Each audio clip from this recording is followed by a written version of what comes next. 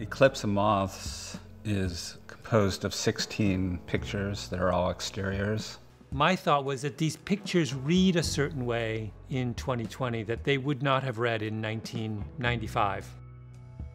It's like walking around a few weeks after the COVID emergencies had been declared and you saw coyotes wandering around in Griffith Park right off Sunset Boulevard.